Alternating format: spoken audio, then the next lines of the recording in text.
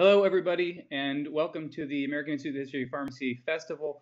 My name is Jeremy Greene. I'm a professor of medicine and the history of medicine at the Johns Hopkins University School of Medicine. I'm also a longtime follower and beneficiary from the American Institute of History of Pharmacy. It's a great pleasure for me to take part in the festival today. I also want to wish you a happy International Pharmacist Day. This is a well-timed day to be thinking about the history of pharmacy. And it's a particular pleasure for me to introduce today's session, which is the talk by Dr. Toine Pieters, Professor of History of Pharmacy and Allied Sciences in both the Department of Pharmaceutical Sciences at the Freudenthal Institute, and also acting head of the Freudenthal Institute, and Senior Fellow of the Descartes Institute of History and Philosophy of Science and the Sciences and the Humanities.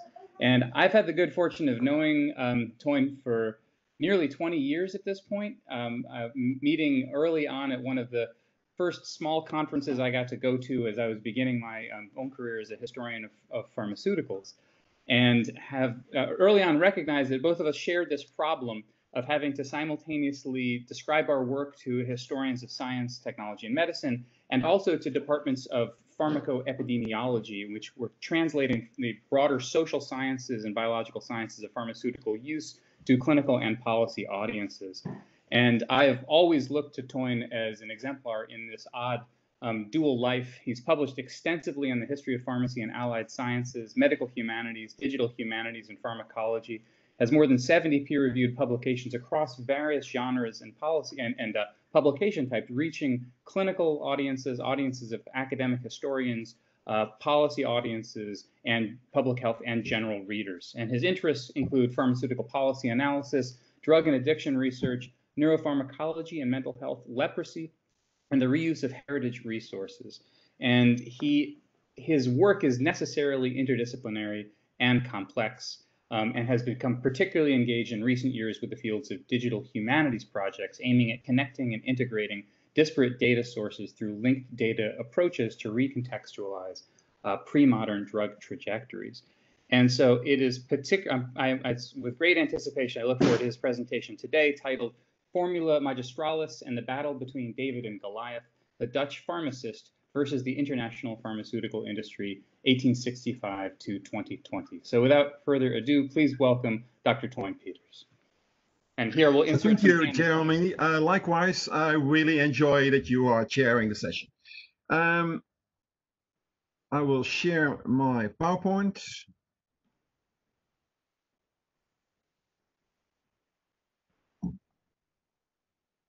Okay, what I will do is, I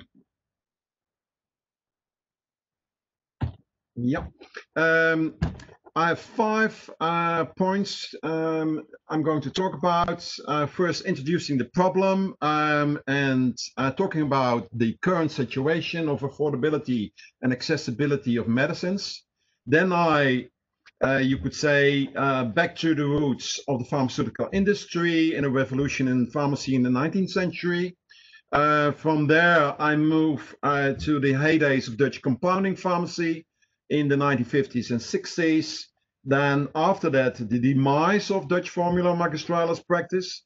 And of course, back to the future, again, the revival of compounding pharmacy.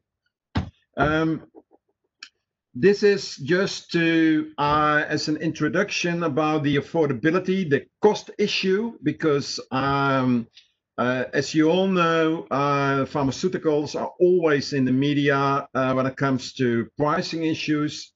And it's fascinating that healthcare costs amount to 12–13% of the BBP in various countries across the globe, and drug costs only amount to 10%.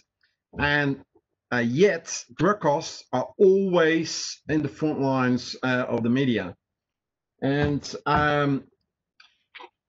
it's quite fascinating to see 2 problems in the pharmaceutical cost house, so to speak. So we have in the attic the high pricing issues, and in the bottom, in the cellar of the house, you have construction problems because of the low-cost generics that are so low in cost that producers are not willing to produce them, and we face a number of drug shortages. So affordability both in the low cost area of the pharmaceutics and in the high price area. And that's quite fascinating because then, and I will go into that later when we talk about Back to the Future and the compounding pharmacy that's coming into the picture again. If we compare the American with the Dutch situation as far as generics and branded drugs are concerned, we see that, for instance, in America,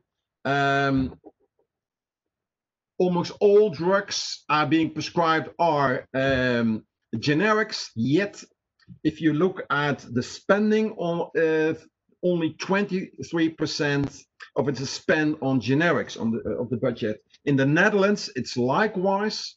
So generics account for 69% of the DDDs, so the volume of prescribed drugs, and only 60% spending on generics.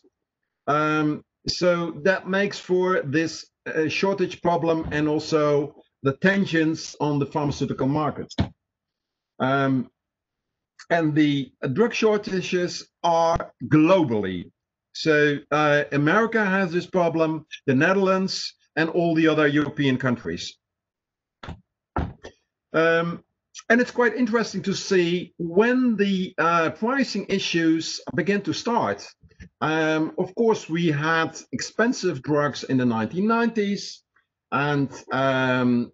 but the real price hike began to start after the start of the 21st century. I will come to this. And one of the drivers of the price, in my opinion, and I've published an article on this in 2017 in Pulse One, that the quality is one of the factors driving up prices. And if you look at the figure here, and you see from the 21st century onwards, we see really this price hike. And here is the $1 million pill. And it's not fiction anymore, because we are already facing, or we are really dealing with drugs amounting to $300,000 a year. The Dutch high pricing categories in 2018, and you can see, and I don't think it's different from the American situation, oncolytics, biologicals, and you have the metabolic disorders. Now I'm going to present two cases, recent cases in the Netherlands, where because of the pricing issues and the accessibility, because insurers were no longer prepared to pay for the high prices, we really witnessed fights between compounding pharmacies, either within the hospital pharmacy or within the community pharmacy. In this first case, the CDCA case, in April 2018, Leadian Biosciences increased the price of CDCA from 30,000 to 170,000 euros per patient per year for the treatment of the rare hereditary metabolic disorder CTX. On the left hand side, you see the photograph of the Amsterdam Medical Center and the compounding area here with the capsules that I have been producing in the course of 2018, and Leadian's patented product on the right-hand side. So both parties got into a legal fight. And it's interesting to see, because when we are going into a legal fight, it comes up to laws.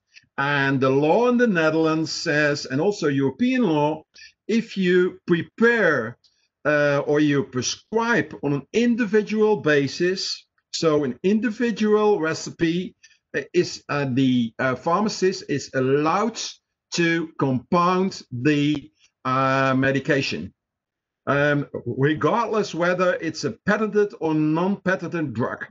If there is an accessibility problem, the doctor is allowed to make it available on an individual recipe.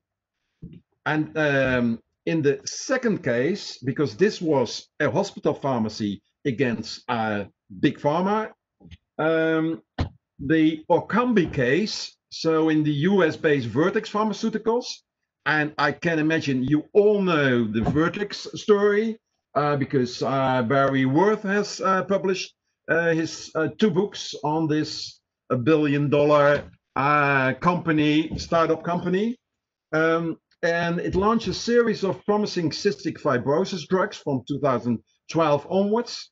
And they started with ivacaftor, Kalydeco, followed by a combination, lumacaftor, ivacaftor, the Orkambi, and more recently the triplet regimen, the Trikafta.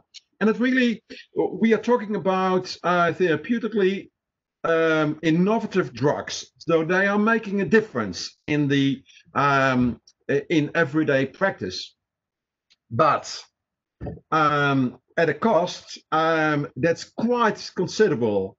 I mean, 300,000 per patient per year for Trikafta. Orkambi is less expensive, but amounts also to 100,000. And this is for some people, and especially the person you see here, Paul Lebbink, has always been very engaged with cost issues in Dutch pharmacy. And he is a compounding pharmacist, has a lot of expertise, and has a GMP unit in his local community pharmacy. You see him, it's shoulder on shoulder with the Minister of Health of the Netherlands, who resigned this year because of the corona issues. But he was very much on a line with, on a par, you could say, with Paul Lebbink, fighting the international pharmaceutical industry to get them into negotiations, price negotiations. It never came in the end to Paul producing the Formula Magistralis version of Orkambi, because the negotiation between the minister and Vertex were successful in the end. I now invite you to go with me in the time machine to the 19th century. And of course, we see here, it's this autumn, it's a 200-year celebration of the isolation of quinine, with the 2 French Pelletier, Caventou being portrayed. And of course, we are now the 19th century in the alkaloid age. French and German pharmacists were instrumental in bringing this new research field of alkaloid chemistry to fruition. And both in France and Germany, but also in other countries like the Netherlands, we got these small pharmacies that grew into factories. And you can see below the Merck factory in Germany, producing all these kind of series of alkaloids of high purity that were sold to pharmacists that could then use these pure alkaloids for making medicines. At the same time, we also see the dye industry moving into pharmaceuticals, and one of the most I would say notorious examples of this is Bayer, and at the end of the 19th century introducing a series of new drugs, among which heroin and aspirin are very we all know about. And you see here the car with the aspirin advertisement. You could say Bayer innovated the advertisement of pharmaceuticals in a major way, and also the screening of chemicals. So by the end of the 19th century, the packaged medicines industry really became a serious competitor to the pharmacist. And the consumers liked the packaged medicines and became regarded as a threat not only to the pharmaceutical profession, but also to the medical profession, who didn't like the fact that these drugs were advertised directly to consumers without interference or in a way controlled by medical professionals, pharmaceutical professionals.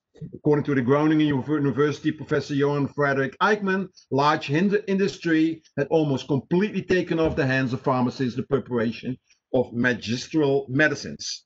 So there was a crisis in the pharmacy country, pharmacists not knowing what to do, how to compete against these big companies. And but they were because of the pressure, and not only felt by pharmacists but also by doctors, they started an alliance together with the insurance funds.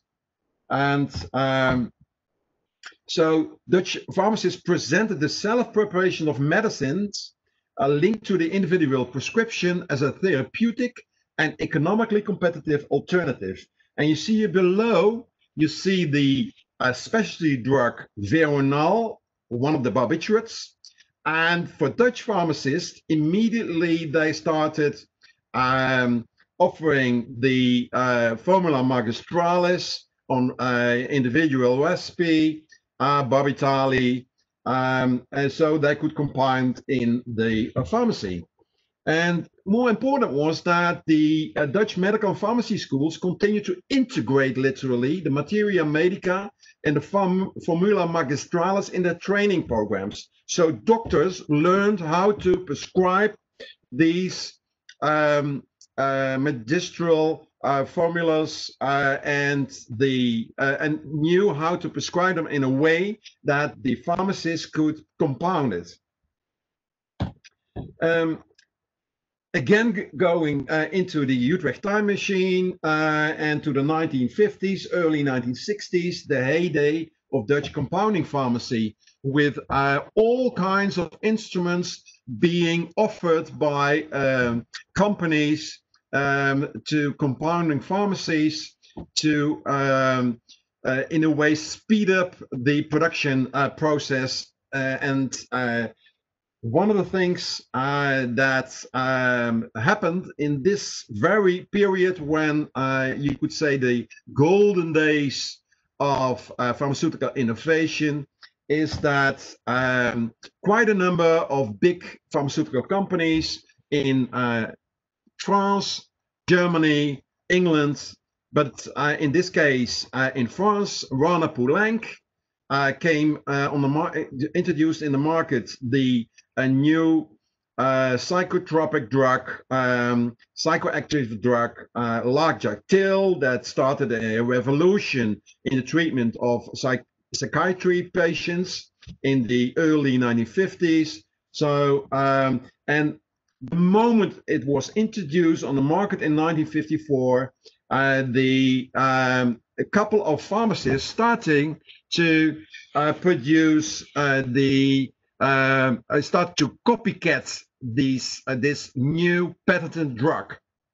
And we see here a photograph of a Dutch compounding pharmacy in the 1950s, late 1950s, early 1960s. And funny enough, you see here on the photograph still this, I would say, pre-modern instrument to produce the pillululae, the old pills, so not tablets, pills, still being produced within the Dutch pharmacy. But in the 60s, so many new innovative drugs were introduced by the international pharmaceutical industry that the pharmacists could not keep up with. And there were spies sent out The pharmacists who were famous for copycatting were taken to on trial, and so over time the pressure grew to dispense in a new way, also in the Netherlands. And quite in this same period, you see also the transatlantic shift in pharmaceutical innovation from Europe to America, and very much exemplified by George Merck with his Time appearance. And funny enough, if you read the text, it's a very famous text, of course. It's still this public image of the pharmaceutical industry doing the good thing. One other moment of reconciliation, also of yet more pressure on the Dutch pharmacists to improve the production of this formula Magistralis production, is the thalidomide tragedy and the imperative of regulation following from that. So things as the GMP rules, the good manufacturing practice rules that make it more difficult for pharmacists in the Netherlands to keep up with the high quality standards, production standards. The combination also, the introduction of the minimum wage, the introduction of the series of innovative specialty drugs, targeted price competition by the pharmaceutical industry, and you see the dramatic decrease in the percentage of in-house magistral preparations from 50% in 1960, 60% in 1975, 10% in 1990, 5.5% in 2000. And the dermatological preparations are and were prominently present in this group of compounded medicines. And what we see in the late 90s, because of a new transoceanic, so we had the first shift, the transatlantic shift in production and development of pharmaceuticals. In the 1990s, we see the transoceanic shift, where India and China are becoming important in the production of chemicals, etc. And the revival of the compounding pharmacies, who were able to buy the raw materials at a extremely low cost in China, India. And it became interesting again to compound medicines. In the first decade of the 21st century, we also see that this complex system of production and distribution of pharmaceuticals from the factories up to the patients through the wholesaler, a pharmacy, hospital pharmacist, we see it becoming more volatile because of this transoceanic shift. Not only that, but also because of this problem pricing issues I referred earlier in the beginning of my talk. So we have the problem of the low-cost generics, because of all kinds of insurance regulatory measures taken by governments, not willing to pay so much for the pharmaceuticals bill. But on the same time, we see the rise of the specialty drug prices. And both problems, what I started my talk with, the pharmaceutical cost house, the high-priced drugs, accessibility and affordability, and at the same time, the accessibility of the low-cost drugs that fuels a series of drug shortages. I would say the compounding firms, it's quite interesting to see also in the compounding landscape, we have big versus small. So in the Netherlands, you have the Fagron, it's a 1 billion company. a dollar company, and on the other hand, you have pharmacists like Paul Lebbing I referred to, but also Paul Harder. And Paul Harder is as vigilant, you could say, as Paul Lebbing is, and going on trial. It's literally compounding at the bar, and producing, in his case, sustained release preparations of methylphenidates.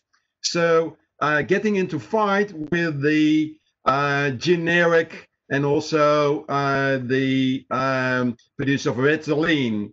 And the funny thing is that at the bar, in case one, so the hospital pharmacy CDCA case, the Orkambi case, and in this case, the methylphenidate slow release, the pharmacist in the end won all the trials. So, and that's quite an issue, because the pharmaceutical industry, it's interesting, regards the Netherlands as a problematic area. Toine, I wanted to just break in for a moment and let you know we're at 5 minutes to the hour. So just in terms of a time check, if you want, there's some great questions happening in the chat if you want to have time for them. We can go a little bit over, but I just want to let you know. I'm almost done. So it's interesting to see, because the office of the EMA moved from London to Amsterdam, in a country where we have these issues of David fighting Goliath. We have a number of Davids, you see, and they are rather successful at the bar, and that's something to consider. I think it's interesting, but it's even more interesting to see also this new trend of compounding pharmacies, both the big ones versus the small ones. This is the case 3 I refer to. That's about the Paul Harder here standing in front of his compounding machinery and producing this pharmacy slow release methylphenidate. And the conclusion. In the dynamic interplay of science, medicine, industry, and society within the Dutch context, and I'm glad to hear other contexts about, and especially about the compounding in other countries, we have seen in this paper historical continuities in the alliances on the medical market. Throughout the period discussed, Dutch pharmacists, doctors, and insurance companies have shown strong interest in the accessibility and affordability of medicines. The moment the accessibility and affordability came under pressure, the Dutch pharmacists, doctors, and insurance companies started alliances.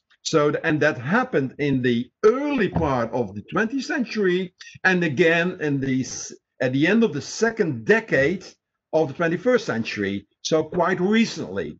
And it's of course, as an historian, I know you should be very careful in looking at the almost present, and it's interesting to see what future historians will do with this. At first sight, Goliath seemed to have disciplined and subjected the Dutch David. The balance of force was reversed, but to the dismay of the pharmaceutical industry, the global therapeutic drug accessibility crisis, which they paradoxically helped to create, could not be overcome by strenuous lobbying efforts in The Hague and Brussels. Because, as we all know, a lot of money goes into lobbying efforts by the pharmaceutical industry, not only in The Hague and Brussels, but also in Washington.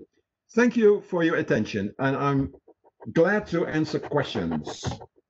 Thanks so much, Toine. I actually have a bunch of questions. It's an on-point presentation for a lot of things I'm fascinated by today, but I want to defer to the chat, and I think there's a question from David Hertzberg, and then a question from Arthur Demerick, and Luke tells me we have a few minutes to get to them. Yeah, I have to.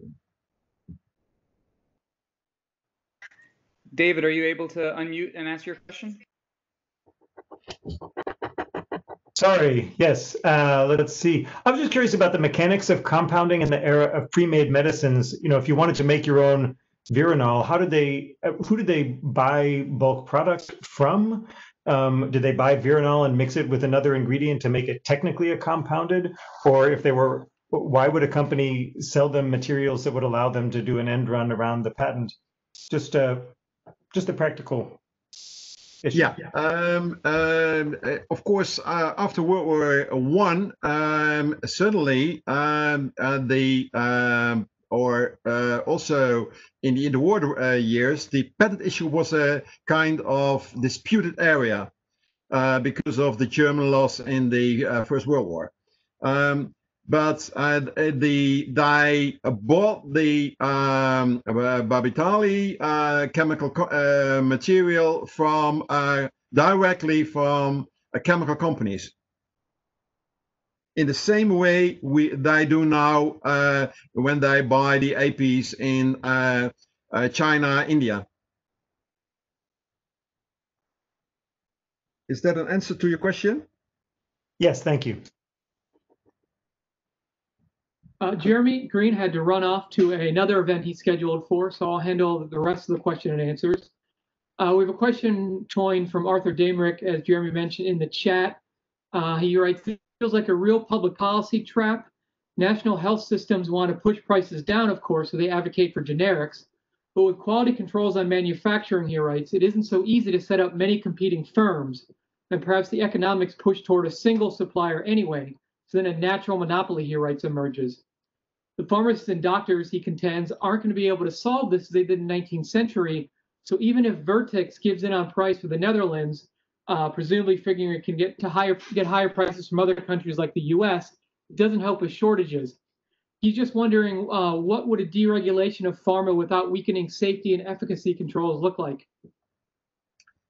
This is a rather complex question. I can't give a kind of, straightforward answer. Oh yes, no. Deregulation. I don't think deregulation is the answer to this.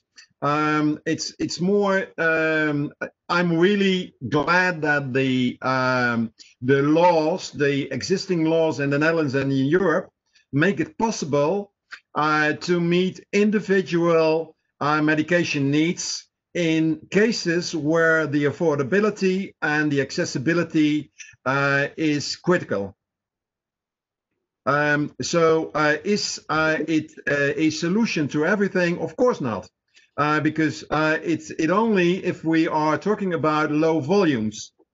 And the funny thing is that the price lowering activities of health insurers around the globe have created this new problem of drug shortages, because it's economically not longer attractive to invest in factories producing generics for certain products. For others, it still is, and you get new monopolies, and that's interesting, because that's the laws of economics. So generics becoming more expensive, and we see it. The trend in generics is quite remarkable as far as pricing is concerned. The last 10 years. I got another question from Luke Rickard. He said, "It's a great talk. Thanks you for participating in the festival this morning, Toine." He says, "Wondering about how the Dutch pharmacist's professional identity changes in relation to the ebbs and flows of in-house compounding." Yeah, the let's say compounding has not been part of the identity of the average Dutch pharmacist for 2 decades, almost. And whether it will become part of the identity, we still don't know yet. There are some vigilante, like the 2 Poles I referred to, but in general, most pharmacists are not willing yet to invest heavily in compounding, inventory, etc. So it's the Dutch pharmacist presents himself or herself as an expert in pharmacotherapeutic advice and dispensing. Yeah, that makes a lot of sense. We're about 5 minutes over now. We seem to have run out of questions in the chat. I want to thank you, Toine, for participating in the festival. Really interesting stuff, obviously really important, really relevant stuff to what's going on in the world today in terms of drug prices and drug regulation. Just want to remind everyone that our next panel at the festival starts in about a half an hour, about 25 minutes now, actually. It's panel 3, Decolonizing Drugs from the South, with some very interesting topics. And of course, as always, all links to all festival events are available on the festival program. So thanks a lot, Toine, for your presentation. We really appreciated hearing your talk this morning.